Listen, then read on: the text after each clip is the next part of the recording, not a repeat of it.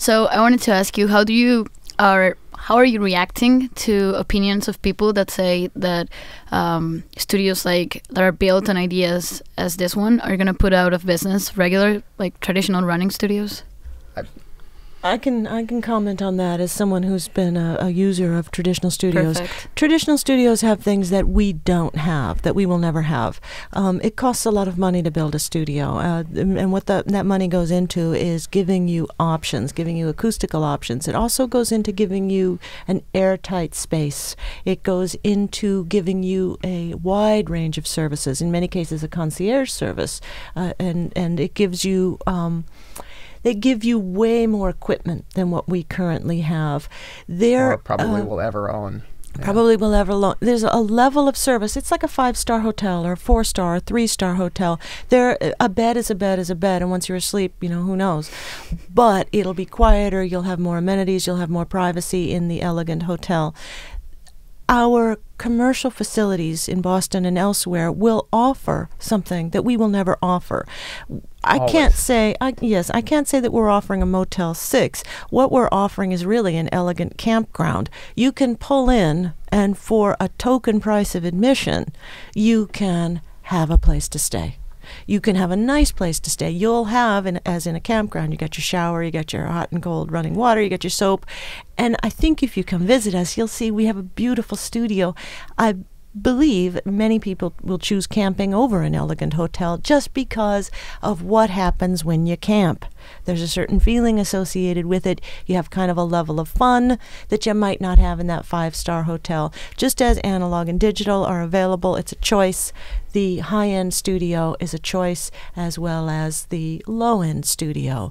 We can still provide you with a place to make music. Ultimately, at the end of the day, it's a place to make music. You have to feel creative in that space. It won't matter what you pay for it. And I couldn't agree anymore. And Tony, you've seen it. I hope you enjoyed your visit. We've done what we can, and it's getting better all the time to really put some vibe in that place. It's it's got the industrial beams and the lanterns hanging from the ceiling, and I personally really enjoy working there, but I wouldn't I? What I was going to say, kind of to tail on to Susan's, was that there will always be the client that can afford the more expensive rooms. Those clients will continue to exist, and what I think is important to note is that the majority of the clients that we're attracting are ones that can only, and sometimes even barely, afford the rate that we have published, that we're offering. And for that reason, we really, in a lot of respects, are not stealing business from the higher price studios. Those studios with greater amenities and the higher prices are not being booked by the clients that we're serving, because the clients that we're serving can't afford them. So I think that ultimately the impact on our local businesses, who, of course we want we want them to have their cake and eat it as well. But I think the impact will be minimal. I don't know if you had any questions, but I wanted to go back to a little more technical and talk about the rates for people that are interested. Absolutely. We right now we are, at least through the end of the summer, going to be working with the following rates. We have a 12-hour lockout available for $150 and a 24-hour lockout available for $250. Again, the facility is provided without an engineer. Also, I forgot to mention, it's been kind of popular to book a 6-hour session. We bill $100 for a 6-hour, so $100 for 6, $150 for 12, and $250 for 24.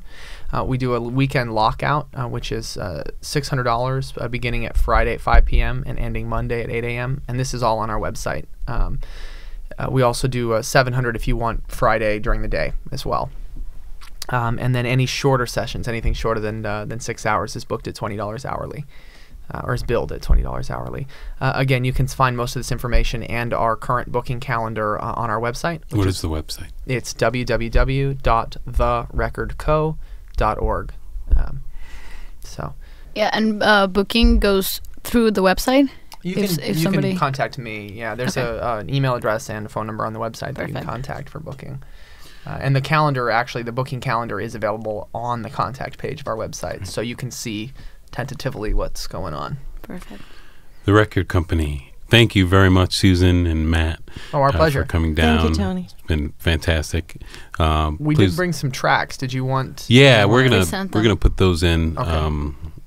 A little bit earlier, you mentioned you brought drum tracks, right? Yeah, we brought some drum tracks. I brought a couple examples of the same excerpt with and without the room sound. Great. So you can hear the sound of our big, beautiful room. So there's going to be an audio version of this you're listening to now. There also will be a YouTube version of this we'll have some of the video that I shot with some of the descriptions, so you'll be able to see, actually take a look in there on the YouTube version of it as well.